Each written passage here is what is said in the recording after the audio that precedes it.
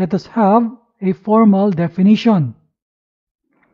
The derivative of f with respect to x, denoted by f prime of x, is defined to be, this is the formula, f prime of x equals the limit of f of x plus h minus f of x all over h as h approaches 0, provided the limit exists.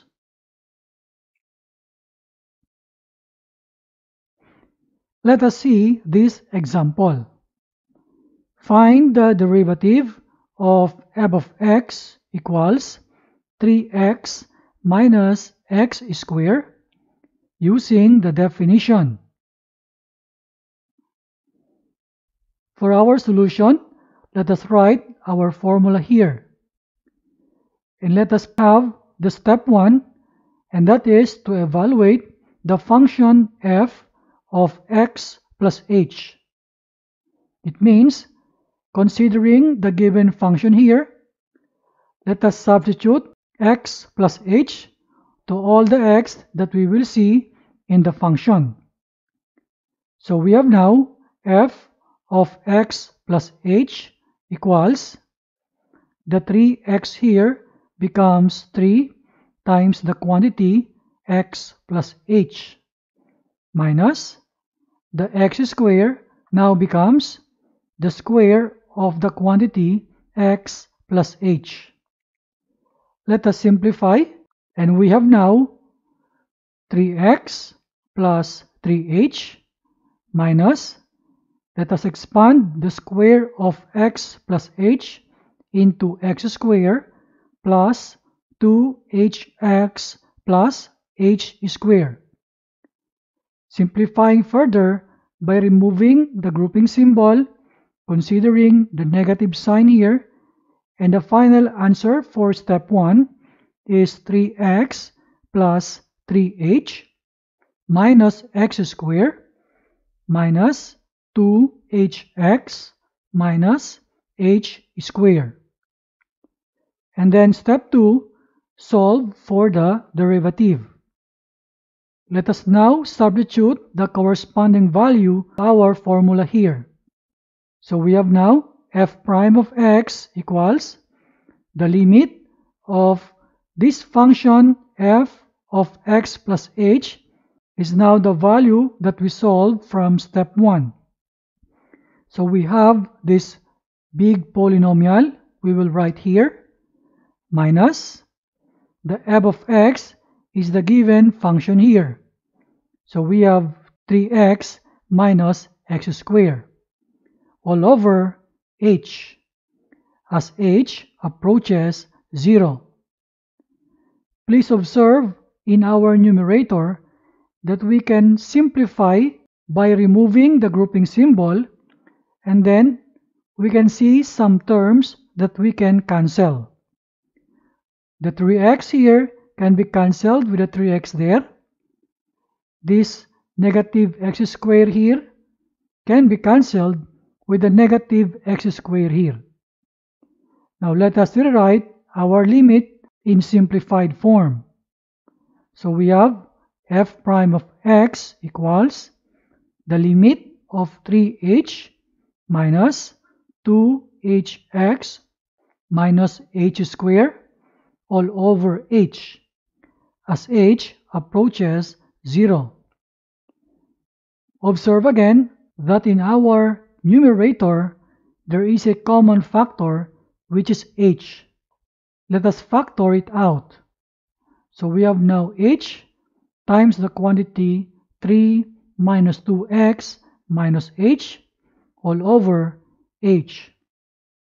So we can cancel this h in the denominator and that common factor. Simplifying further, we have the limit of the quantity 3 minus 2x minus h as h approaches 0. Let us now simplify this limit by substituting 0 to that value of h. So we have 3 minus 2x minus 0. And the final answer is 3 minus 2x. This is the derivative that we are looking for. This is the final answer. Find the derivative of f of x equals 5x minus 2 using the definition. Let us write our formula for derivative here. And for our step 1, let us evaluate f of x plus h. Considering our function here, we're going to change every x by x plus h. So we have now the f of x plus h equals 5 times the quantity x plus h minus 2. Simplifying this, we have now 5x plus 5h minus 2. For step 2, let us now evaluate the limit formula of derivative. So we write here f prime of x equals the limit of 5x plus 5h minus 2. This comes from our step 1, and this is our f of x plus h. Then minus f of x. This is the given function, the 5x minus 2. So we write it here, all over h, as h approaches 0. Let us simplify by removing the grouping symbol of our numerator. So we have now 5x plus 5h minus 2 minus 5x plus 2. We can see that some terms in our numerator can be simplified or combined together. Look at this 5x. We have negative 5x here, so they zero out each other. The negative 2 and the plus 2 will be 0 also. Writing again in simplified form, our function now becomes 5h over h. The h and the h can also cancel out. Our function now is now simplified into a constant 5. So the limit of 5 as h approaches 0, and we have our answer, which is 5. This is our final answer. This is the derivative of our function. Let us see this example 2. Find the derivative of f of x equals the fraction x over x minus 1 using the definition. For our solution, we write again the limit formula of derivative, and then our step 1 is to evaluate f of x plus h. This is equal to x plus h all over the quantity x plus h minus 1. We can simplify our fraction here by removing the grouping symbol. So we have now our new fraction here.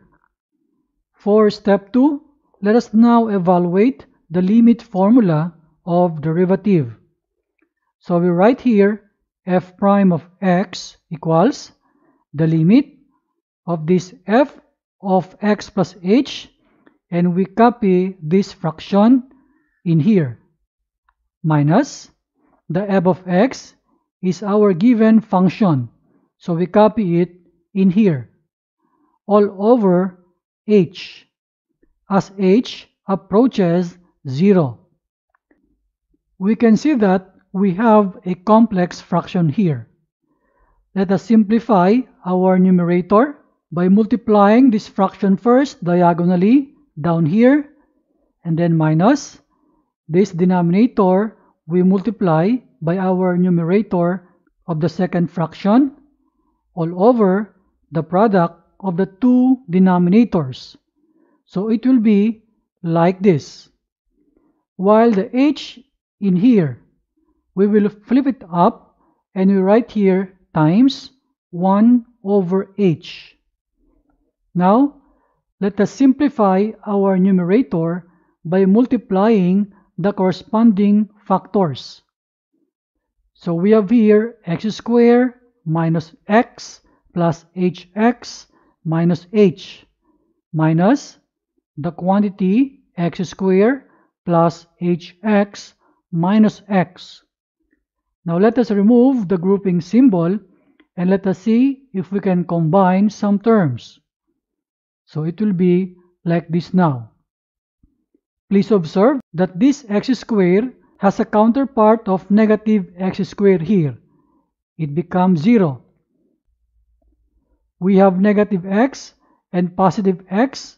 It will be 0 also. The positive hx, and we have this negative hx.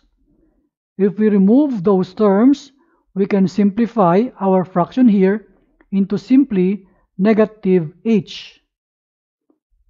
This negative h in our numerator now and the h in the denominator can cancel each other. So writing again our fraction, the simplified form into negative 1 all over this denominator. Now let us evaluate the limit as h approaches 0. It means we are now to substitute 0 to this value of h. Here we go. Simplifying further, we can now remove the 0 and we can see that this is now negative 1 all over x minus 1 times x minus 1. We can put the factors together using exponent. So our final answer is negative 1 over the square of x minus 1. This is the derivative of our function here. Let us see example 3. Find the derivative of f of x equals the square root of x using the definition. We have here again our formula, and step 1 is to evaluate f of x plus h. So we have here f of x plus h equals the square root of x plus h. Step 2, to evaluate the limit formula of derivative. So we have now f prime of x equals the limit of the square root of the quantity x plus h minus the square root of x all over h as h approaches 0. Let us now simplify our fraction here. Please remember our special product formula that a minus b times a plus b equals a squared minus b squared. We said that the factors here are conjugate of one another. So to simplify our fraction here, we want to remove the radical. So we're going to multiply this fraction by another fraction whose numerator and denominator is the conjugate of our numerator here. So we have to multiply this by square root of x plus h plus the square root of x. Take note, this is negative, so we write here positive. So the numerator here is the same with our denominator. When we multiply now these two big fractions, in the numerator, we're going to apply our special product formula. While in the denominator, we will simply put together the two denominators. So it will be like this. The limit of the square of the quantity square root of x plus h minus the square of the square root of x all over the denominator is simply putting together the h and these big radicals. Now, let us cancel out the square and the radical sign. And let us write again the fraction here. So we have now the limit of x plus h minus x all over our same denominator. We can see here that in the numerator, the x minus x becomes 0. So only the h remains in our numerator. Please observe also that there is an h in our denominator. So we can cancel the h and the h respectively. Simplifying further, we can now write the limit of 1 all over the square root of the quantity x plus h plus the square root of x. Now, let us evaluate the limit as h approaches 0. Let us substitute the value 0 to our h here. So we have now 1 over the square root of x plus 0 plus the square root of x, that we can show that this is equal to 1 over the square root of x plus square root of x. We can now put together the square root of x into 1 over 2 square root of x. This is our final answer. This is the derivative of our function here.